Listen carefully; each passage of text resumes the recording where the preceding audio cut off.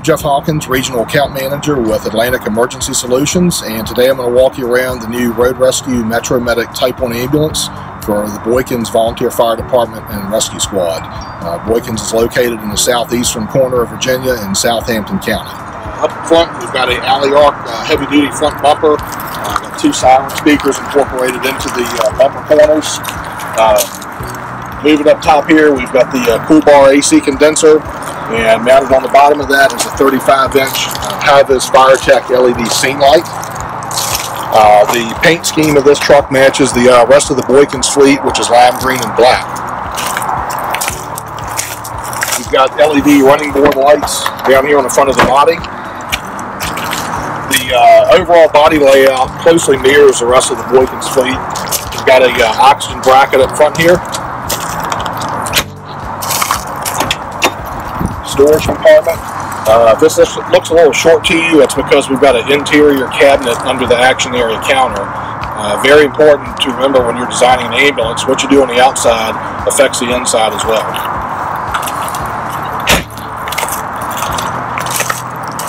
And moving on back here to the driver's side rear, we've got a 3/4 high compartment. We're going to mount the stair chair here in a pocket on the door. And they've got inside-outside access from the patient compartment, and they've got multiple shelves in there to still accommodate storage. You can see we've got the Whelen Super LED warning light package, LED scene lights as well. You'll notice we've got two Whelen 900 series load lights up top, a pair of Whelen 500 TR6 red Super LED warning lights on the rear entry doors. That also carries over to the curbside entry door, and we also put 6-inch diamond grade reflective chevron striping on all the door panels as well for enhanced safety.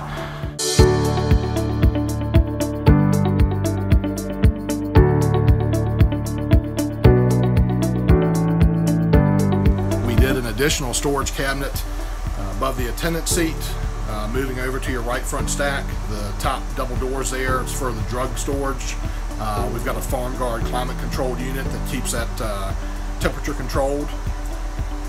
Below that, we've got another large storage cabinet. Those doors are one-hand operation doors. You can actually use a finger to open those at any point on the door. Got a safety net at the head of the squad bench. We've got curbside splint cabinets up above the squad bench. And we've also got on all the street side and curbside seating positions the exclusive Performax harnesses. At the head of the squad bench, we've got drop-in sharps and trash, and of course that safety net that we were looking at earlier. Then over here behind the attendant seat, below the pass-through, we've got two Zico oxygen bottle brackets for D bottles, and also our fire extinguisher. So one thing you'll notice that's different on this truck in terms of the interior layout is that we relocated the CPR seat where the rear telemetry counter would normally be. The providers at Boykins felt that would be a better setup for them to provide patient care when sitting on the street side of the truck. Over the rear entry doors, there in the center, we've got an Intelitech digital clock.